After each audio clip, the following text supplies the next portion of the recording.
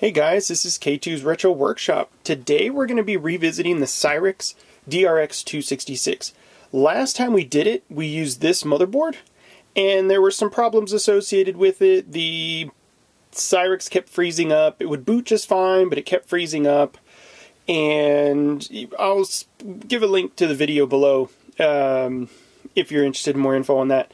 What I've gone ahead and done here is I've picked up another motherboard that is almost identical to this one that we tried before, but it doesn't have the processor installed in it. This motherboard with this processor seems to run fine. I've had no trouble with it. I've run it for days, running it in, making sure that this processor's in good shape and everything, and it seems to do just fine. So what I'm going to do is I'm going to take some VGA captures that I've got of it, and we'll talk about what problems we could have had and stuff like that while we watch the comparison. Alright, so I'm going to continue in the future doing these side-by-side video comparisons. I really like being able to get a feel for how the different computers behave right next to each other doing the same thing.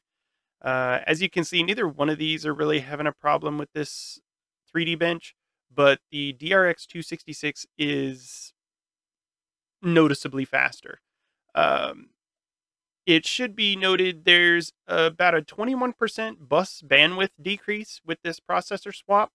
The front side bus has to run at 33 megahertz with the 486 versus 40 megahertz with the 386. And despite that, we still get a 33% increase in this benchmark. Next up, we have PC Player Bench.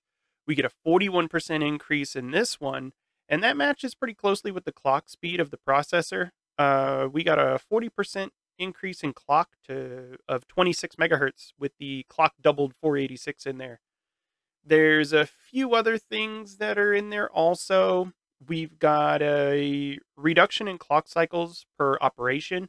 So the 486 is more efficient and it has an easier time doing the same tasks that the 386 did. Plus you have the addition of internal cache and a few other optimizations. It really doesn't appear like the drop in bus speed really affects the processor much. I can only imagine that that's because the amount of waiting that the system does for the processor to actually finish a task is our bottleneck here. I don't have one of those IBM 486 Blue processor chips to throw in one of these boards, but maybe one day I'll get one of those in there and we can make a comparison even with the DRx2. Now this benchmark takes forever, so we'll go ahead while this is running and go over the different things that could potentially be the problem with that other motherboard. There were a few comments in the last video that talked about how the power situation might be an issue. And there's some merit to that. The 386, while it's in high impedance mode when you activate the float pin, it doesn't actually take the processor offline. So the internal clocks and stuff like that are all running. The processor still gets physically warm while it's in there. So it's possible that that motherboard's just not designed to have two chips running at once, and the DLC40 in it doesn't drag it down enough to cause a problem, but the DRx2-66 does. Very possible there. I haven't tried running the DRx2-66 not in clock doubled mode. The Cyrix defaults to it, while the Texas Instruments version defaults to 1X mode. So I haven't tried that yet, but I don't know that it really matters because I have this other motherboard. It's got the same model number, same revision number, same everything, except for the sauce processor being installed in there, and it works just fine. So I think that that's going to be where that processor stays, and I'm just not going to worry about it. Now, this isn't the highest performance I can eke out of either of these processors. The Sang 4000 ISA card does get me a little bit of a performance increase. It's something like 10-15%. But I had already started doing all these benchmarks and comparisons with the Trident, so I went ahead and stuck with that. Plus, I'm going to be less sad if I accidentally kill the Trident while I'm moving cards around and stuff than if I kill the good ISA card. I'm going to try to save that for when I'm actually putting a machine together.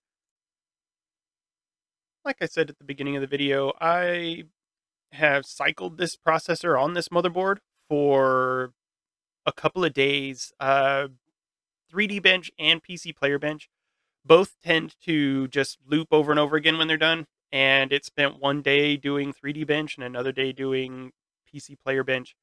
It had no problems, no freezing. I did get a maximum temperature of like 150 Fahrenheit, just like in the previous video, but it didn't seem to care. And I mean, it's a little hot. You might put a heat sink or something on it, but now this is just a benchmark comparison between the two things. There's a lot of games that'll play really well on this system. Doom just happens to be one of those that's easy to compare because I can play just the time demo and everything is perfectly repeatable. Phil from Phil's Computer Lab did a great video on a 386 retro gaming PC setup, and he has quite the compilation of games on there. Things like Wing Commander play a little too fast on either of these machines, but games like Wolfenstein plays great on these. And so if you want to know what kind of games you can play on a system like this, at least on the 486DX-40, take a look over at his channel. I'll leave a link below for it. And this benchmark is way long, so I'm going to go ahead and end this video here. If you guys have any comments or questions, go ahead and leave them in the box below. Don't forget to subscribe. And yeah, have a nice day. Thank you.